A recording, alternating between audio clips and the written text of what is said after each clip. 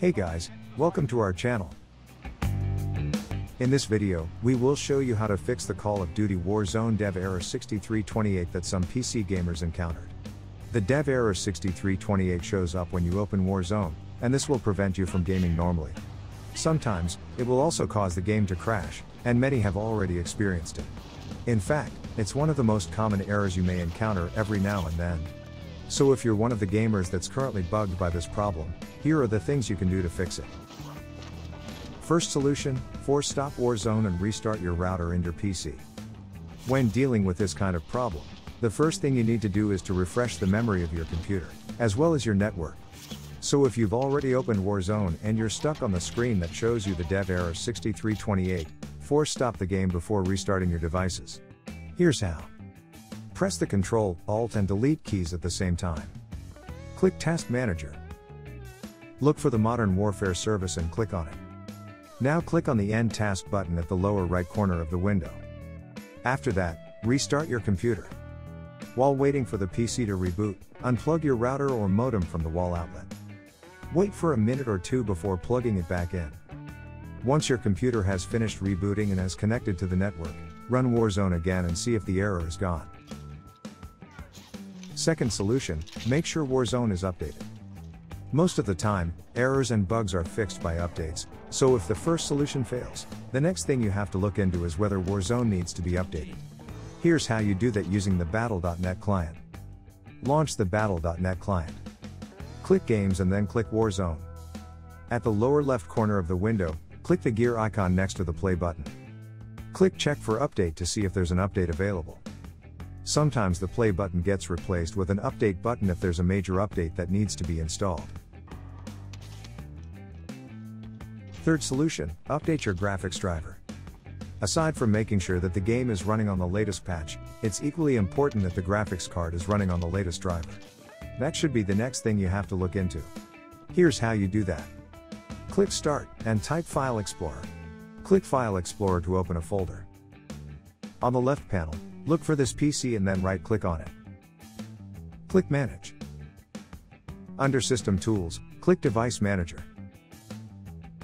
Expand Display Adapters, and right-click on your graphics card. Click Update Driver, and then click Search automatically for drivers. You may also use the software that comes with your graphics card to update it.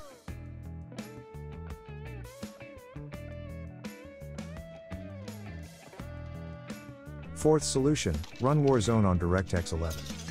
For players who encounter crashes and other DirectX errors, switching to DirectX 11 may enable the game to run smoothly.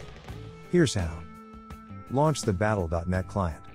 Click Games and then click Warzone. At the lower left corner of the window, click the gear icon next to the play button. Select Game Settings. Put a check in a box next to additional command line arguments, and enter -D3D11 in the text field.